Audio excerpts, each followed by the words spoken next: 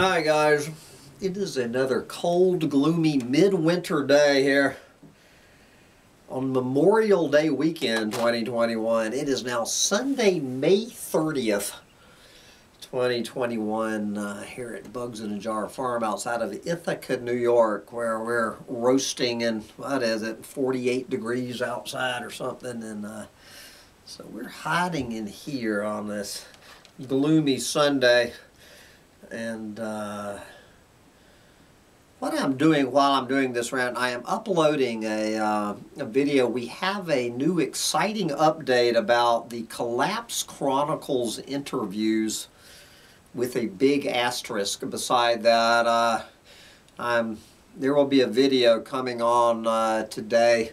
I highly encourage you to watch it to see what is going on with the Collapse Chronicles interviews coming back on the air here starting, well, I guess starting today and kicking in tomorrow for sure.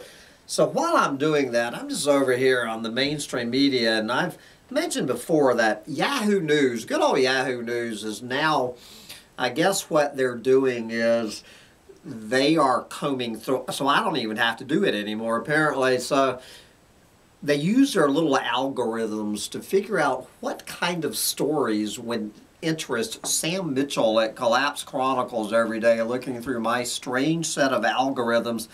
So they pick out the top 10 stories that they think Doomers should be listening to. And so this is, let's see how Yahoo News did, picking out what they think collapsitarians need to know on Sunday, May 30th, 2021. They're leading off with, this is recommended for you. Recommended for you Doomers. Starting off with, another tick-borne illness may be a growing problem. Can you say babesiosis? Babesiosis, the newest term for the glossary of the collapse. Babesiosis, unlike Lyme disease, which is spread by the same ticks, babesiosis has no telltale rash and can put many groups of people at serious risk if not caught early. So there you go. So we have a new something out there to kill us all, babesiosis, and there's no real warning sign. So I guess every time you pull a tick off of you, and we're heading into a wet summer in upstate New York, my guess is the ticks are going to be all over us here this summer. Now, why would they give me a story, the number 2 story, about Trump's longtime ally Roger Stone has warned that Trump must prepare to be indicted? Okay. Yes. He will, according to Roger Stone, he will be indicted imminently for bank fraud or tax fraud. Not sure why that is of interest to collapsitarians, but it is good news. Anything they can indict that criminal for has my vote. Okay. What is the Guardian up to today? All right, we have a photo essay in the Guardian. California faces another drought as lake beds turn to dust.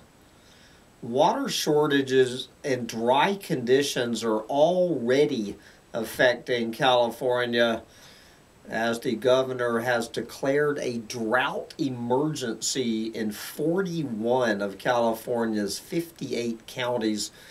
So if you want to see what California looks like in May, good Lord, guys, you have to go over there to the Guardian. Then we have a story about drug cartels in Mexico coming up. Okay. Then we have some hopium turning Kenya's plastic waste problem into a building solution. Yes, many see the sprawling Dandora dump as an insurmountable problem, but Nzambi Mati sees millions of, solutions to the problem. We're going to save the planet by mining garbage dumps in sub-Saharan Africa, and there is a lot more going on in here that this story would tell you about. It is mining garbage dumps will be a major industry. It will be about the only sustainable industry on the planet in the 21st century. Mining garbage dumps. James Howard Kunstler, has this theme running through his made-by-hand stories about after the collapse of global industrial civilization, where you don't have all of these giant fossil fuel powered planet eating machines. It will be the garbage pickers will be the survivors of the collapse of civilization. Glad to see Yahoo News recommending this story. All right, I think we have found the story we're going to get into. I'm just going to read the headline and we'll come back to it. How about this term for the collapse? Sea snot. Sea snot is clogging up Turkey's coast, suffocating marine life, and devastating fisheries. Oh, and I think they should have made that the #1 doomer headline for us doomers. We will come back to the sea snot story. All right. I guess they've heard me talking about Bozo Nero. Brazil's Bozo Nero cracks down on dissent as his presidency enters crisis mode. Indigenous leaders, journalists, scientists, doctors, and other critics have faced increasing threats from the far-right president. Now, of course, this article is a lot more about corona panic, about his handling of the corona panic, and I'm not even going to give my opinion of Bozo Nero's handling of that crisis. A lot more about that than it is about his handling of the Amazon rainforest, but that is a little bit part of that story. But anyway, okay, the Southwest climate warning: drought, wildfire risk, and rising temperatures. Yes, talking about, this is just the bigger picture. They're in California, talking about how the entire U.S. Southwest is gone. Just kiss goodbye, the U.S. Southwest. Okay, I saw this story earlier, this weird story about how the number of deer collisions with cars, where wolves have been reintroduced. They're talking, I think this was in Minnesota or Michigan, where wolves are present and have been reintroduced into the ecosystem. The number of collisions, literally hitting deer with your cars, they're talking about, has dropped by 24% in high deer areas like I live here in the Finger Lakes of New York, down 24% thanks to the wolves.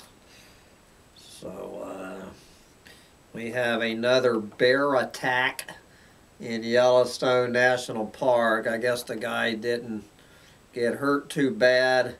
And then talking about flooding in New Zealand, while California and the American Southwest are drying up, burning, and blowing away, New Zealand is underwater.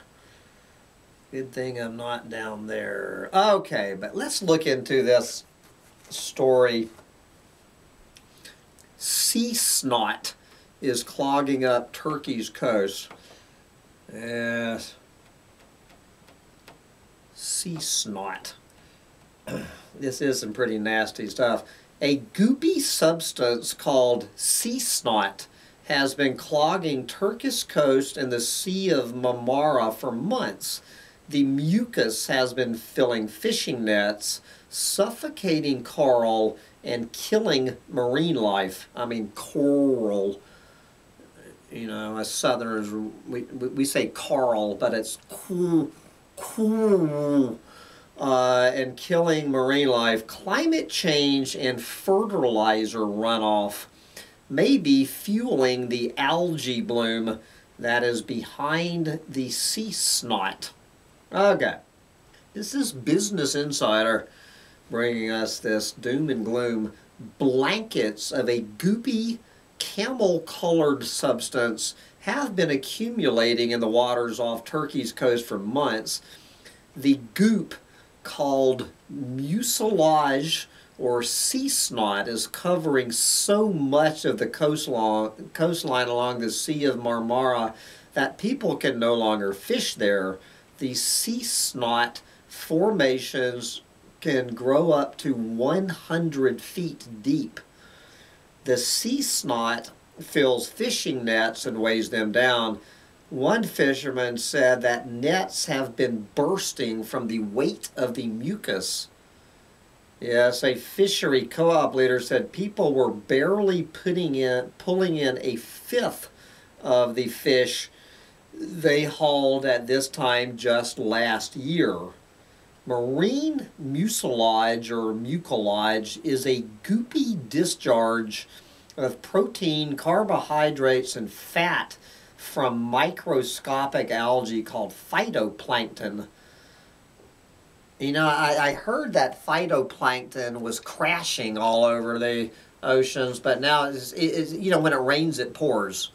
Either the phytoplankton is completely disappearing and taking out the bottom of the food chain, or it's exploding, as in this case. It's one or the other. It's feast or famine here in the collapse of a planet. It was first documented in 2007 and has been getting worse with each passing year. Normally, sea snot is not a problem, but when phytoplankton grow out of control, the goop can overpower marine ecosystems. This can wreak ecological havoc, since the substance can harbor bacteria like E. coli and ensnare or suffocate marine life. Eventually, the snot sinks to the sea floor, where it then can blanket coral and suffocate them too. Yes, since phytoplankton thrive in warm water, scientists suspect that climate change is fueling the new sea snot crisis. Runoff from nitrogen and phosphorus-rich fertilizer in sewage could also be causing an explosion in the phytoplankton population. Yep. This is the largest accumulation of sea snot ever. It began in deep waters during the winter, then spread to the coastline. Marine biologist, whose name I cannot pronounce, became alarmed once the snot